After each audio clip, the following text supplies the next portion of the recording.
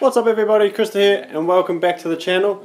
So we're back out in the shed again and working on the E30. I was pretty much up to the stage of wanting to get some sort of wheel alignment set up on it, just because everything had been apart and was all out of whack. So I started setting up some bars on the usual jack stands on either side and whatnot. Couldn't find two of my jack stands. Turns out they were at a mate's place. So I decided to just go ahead and fabricate up a bolt-on and adjustable string line bracket set. So these bolt on to the bumper mounts and they're quite easy to remove. And then the rear, I just made these little tubes up. Sort of hard to see on that side. I'll show you on this side.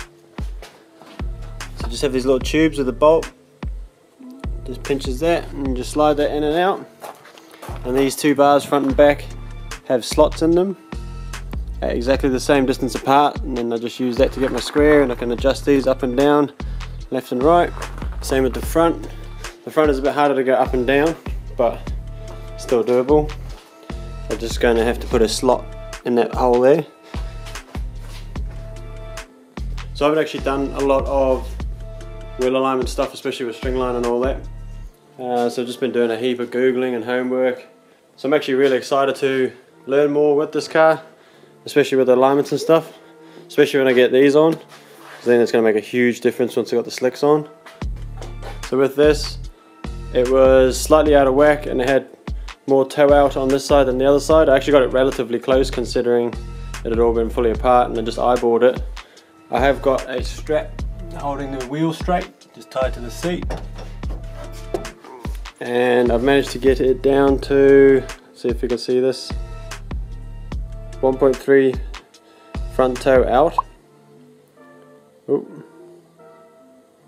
0.7 on that side, 0.68 on that side, toe in, sorry, not toe out. So I'm just going to do a bit of homework, see where I actually want them to sit and what's best for setups on E30s when they're running slicks. So I'm just going to also try and find a notebook, like a decent sized notebook, and I can start taking notes and start collecting more and more data ready for when we do go to the track. I can sort of feel what happens and do changes and actually have some data to go back on and keep a record of everything. So while I wait for it to go dark and I'll suss out the computer work later on, I'm going to start trying to suss out how I want to mount the boot lid now, because before it was literally just tech screwed on, which was a bit hoary. So I'm just going to set it on there and do a bit of brainstorming and see if I can make something. I saw some quite nice pretty much bonnet pins, they're little push clips, but then I'd have to order them and wait for them, and I might do yet, we'll see. I'll set it on there and have a bit of a brainstorm.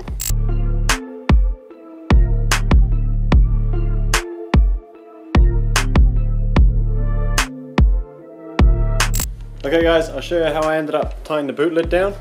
I didn't have any clips or anything obviously, so at the moment I've just ran some riv nuts down in here and two riv nuts here.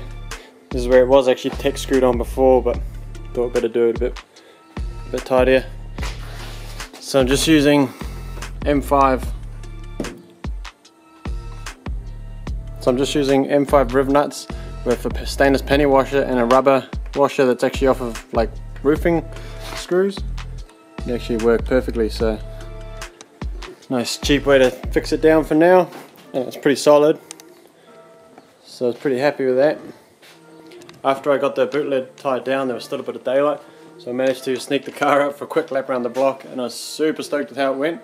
Last time I took it out I had a couple of issues, I only got a couple of meters down the road, but that time I managed to lap around the block, give it a bit of a squirt. It was only cruising though, but super happy.